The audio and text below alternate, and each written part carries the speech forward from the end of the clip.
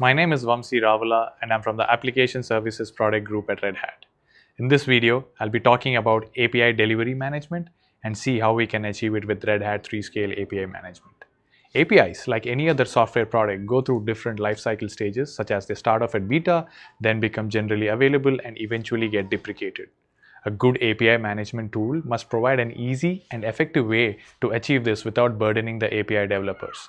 This video will showcase a demo on how to easily transition an API through these different stages. Let's check it out.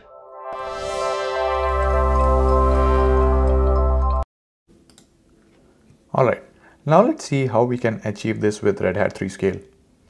We have a country currency API that we have managed in 3Scale.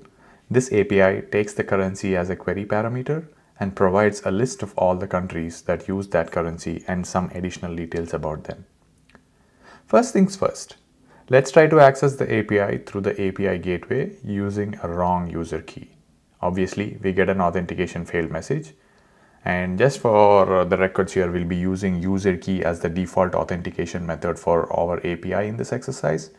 But also remember that 3Scale supports other forms of authentication such as key pair combination and OpenID Connect. Now, first let's assume our API is in a tech preview or beta mode, and we'd like to give access only to a limited number of trusted external developers. 3Scale provides us with a very simple way to do this. All you have to do is go to the application plans and check this approval required box and publish the API onto your developer portal. Now let's see what the workflow looks like. I'm logging in as user 1 who will try to sign up to our API that is currently in tech preview. I'm creating an application to access the API, and as soon as you create an application, you can see that the status goes to pending with an awaiting approval message. This user has to wait until he or she is approved before they can access the API. Now, the API admin or provider sees that someone has signed up for the API and this app1 is from a trusted user who they want to give the beta access to. The admin goes ahead and accepts the request, and now the status of the app changes to live.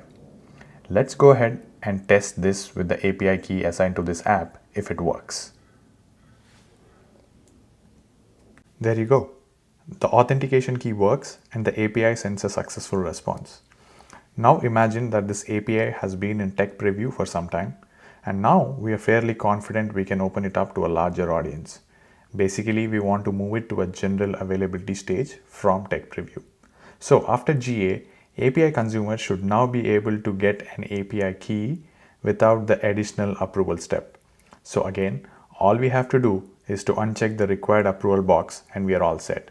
Let's test the workflow. Let's log in as a new user, which is user 2 in our case, who has not signed up to this API already. Let's go ahead and hit sign up. Let's create an app 2, and as soon as we create the application, it is live and is assigned a key without any approval required. Again, let's go back to the API and check if the newly assigned API key works. There you go. The new authentication key works and the API sends a successful response. Now, let's say maybe after 3 to 4 years, the demand for your API has gone down and you would like to deprecate it. You don't want new signups, but at the same time, you'd like the old apps or users who signed up earlier to retain their access. You just want to keep the lights on as far as this API is concerned. With 3Scale, all you have to do is hide or unpublish the API so that new users would not be able to sign up to it anymore from the dev portal. Let's go ahead and check that. Let's log in as a new user, which is user 3 who has not signed up to this API already. When user 3 logs into the dev portal, he or she would not see any options to sign up to the API as we have deprecated it. But we must also ensure that the apps that have signed up earlier are still able to access the API in spite of it being deprecated. Yes, as you can see, the apps with the previously generated API keys are still able to access these APIs. You can also modify the billing rules for the plans and charge the older consumers an extended life fee if needed. So that's how we can manage the different delivery stages of your API using Red Hat 3Scale API management. Hope you found this video useful. Thank you.